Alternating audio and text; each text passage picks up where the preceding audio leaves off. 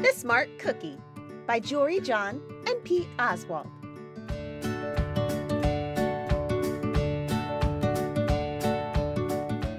Greetings! I'm a cookie. I live in a bakery on a street corner near a river.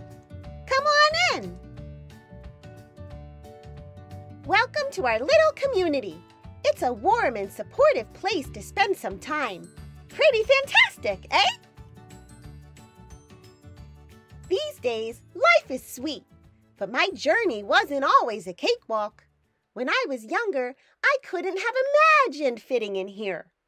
For a long time, I didn't feel comfortable speaking up or sharing my ideas. I didn't feel like a smart cookie. I wanted to be a cookie who knew all the answers, a cookie who felt confident in a group, a cookie who said, "Aha!" when solving a puzzle, like this. Aha! Looking back, I had some trouble in my early days. I went to school in a gingerbread house. Our teacher, Ms. Biscotti, was kind and patient. When I arrived each morning, she'd wave at me and smile. But I didn't get the best grades. And I never raised my hand because I couldn't think of the answers as fast as the others. And I was the last to finish most tests. It wasn't because I didn't care. And it wasn't because I didn't try. Sometimes I'd get distracted and mess up, even though I knew the material. Those were the most frustrating moments of all. Once I misspelled the word dough. That was rough. Another time I added when I meant to subtract. Occasionally, we'd have a lesson where I had absolutely no idea what was happening. I just couldn't keep up. I imagined that my desk was a raft and that I was completely lost at sea, because that's what it felt like. At night, I slept in a cookie jar. I had about 6 dozen roommates. Move. You move. No, you move. No, you move. No, you No, move. you move. I'd stay awake and stare out the window and worry. And it went this way day after day after day. But then something happened that changed everything.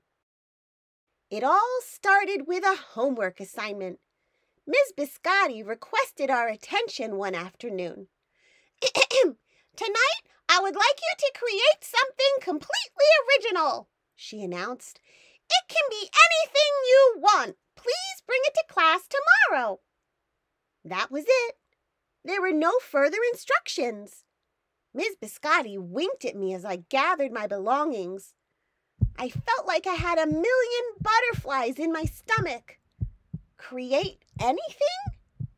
Something original? Due tomorrow? Oh. When I got home, I immediately went to work. At first, I tried a cooking project. The results were half-baked. Next, I tried to hammer and nail something. It splintered immediately. Then I tried making a sculpture. It was a complete bust. I wondered if I was about to fail yet another assignment. I was stuck. I stared out the window and watched the rain hit the river. There was something mesmerizing about the water, how it moved in such a chaotic way, swirling around and around, yet ultimately figuring out exactly where it needed to go. Aha! Suddenly, I had an idea. I decided to write something original, a poem. I came up with a title based on how I'd been feeling, My Crummy Days. After that, the rest of it seemed to fall into place. I wrote and I wrote. I lost track of time. An hour went by in a flash. Aha!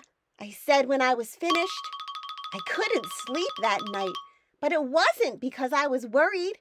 It was because I was excited. I felt like I had really accomplished something. I felt smart.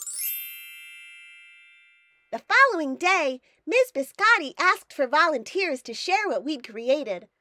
One kid showed off his original frosting art. Another kid revealed her sprinkle distribution machine. It was neat seeing how everyone was good at such different things. Finally, Ms. Biscotti turned to me.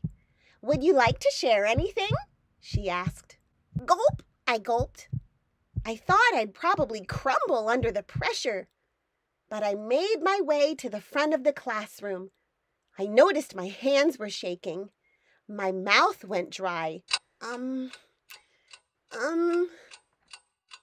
poem is called My Crummy Days," I said, my voice cracking. And then I read it aloud. As I spoke, I noticed some kids nodding at certain lines.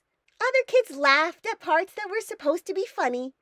As I built toward the finale, I felt myself becoming more confident and animated.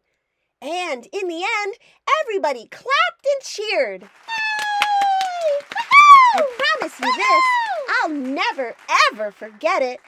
Ms. Biscotti was beaming. "No one but you could have written that poem," she said. "It was completely original." Aha!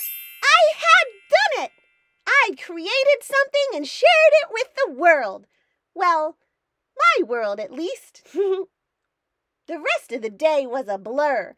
By recess, I was already planning my next poem. I would call it My Sweet Morning. Aha! I thought when I came up with the title.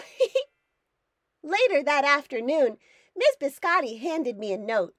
It said that I should keep on writing no matter what. That meant so much to me. School was a bit different after that. I wasn't so scared to raise my hand or ask a question, or share my work. Sure, some things still don't come as easily for me as they do for others, but now I know that you can be smart in many different ways. You don't have to have the answers to every question or suddenly be great at everything all at once. You just need a chance to try all kinds of things, to find out who you are and what you like to do. As for me, I learned that I can write and I can think up great ideas. And I found plenty of other things I'm good at too. I no longer feel lost at sea. It's more like floating down a river. And the best part is, there's always more to learn. Because we're all smart cookies.